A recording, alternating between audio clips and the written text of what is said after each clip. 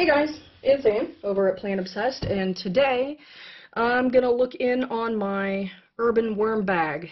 And I will tell you that I did finally harvest it and put some food in on the top after that. So you can see that it is lower, but then I did feed it without you guys, so sorry. So here we are. Just going to pull back. Looks like we're still getting... What did I feed them? Just regular old,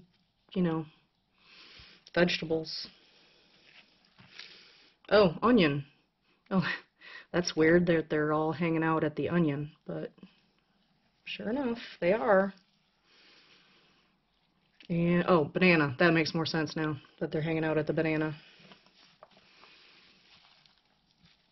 There's probably still some rice residue in there. But that's a lime.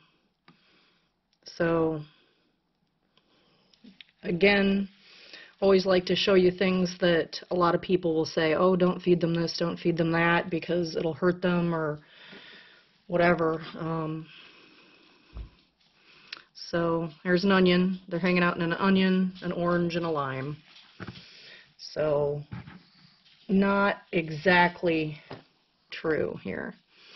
And these are African night crawlers, but these are African night crawlers in a small system. Part of me wonders if the system is pure night crawlers anymore. But I'm still going to act as though it is, because they do have much different temperature requirements. So I don't want to take the chance of avocado with a worm.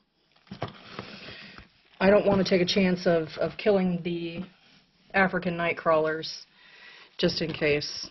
They haven't really turned to work out very well for me. I know a lot of people really like them, but they just really are not doing what I would like them to do. I mean, at first it was like they're really great at getting rid of leaves and paper and all of that, which is true, totally true, but I also do have to keep the worms in the upstairs, so that kind of is not, I don't know, I would have rather had them in the basement, but I can't because they really did poorly over the course of last winter, and I didn't want to kind of, kill my investment, literally. So I decided to get an urban worm bag for them so that they could stay in here and be healthy, which they are. The really cool, huge worms that I had when I first bought them is not what I'm seeing now after, let's see, how long has it been? So just, I don't know, a year and 3 months. So I've had them for about a year and 3 months, and now they're no different in size than my red wigglers and my European night crawlers. So, not that that was the whole point of me having them, of course, was that they were cool. Maybe a little bit. Okay, maybe a little. But, they are really just the same now. So just mixing everything up. They still do have some of the feeding from last time, so I'm not sure they really need a whole bunch. Definitely got some onions, oranges, bananas.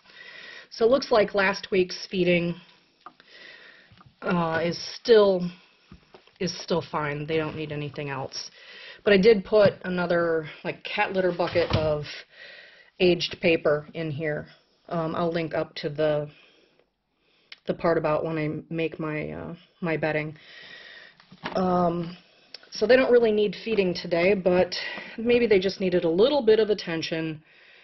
Little hanger on there needs to get back in there. Okay, well, not super exciting, but it is what it is. Alright guys, well, give me a muddy thumbs up if you like the video, and click subscribe if you're not already a subscriber, and hit that bell icon if you want to know what I'm doing when I'm doing it. As an aside, I did get about 5 gallons of castings in this, and some of the stuff that's on top here is the stuff that didn't go through the sifter.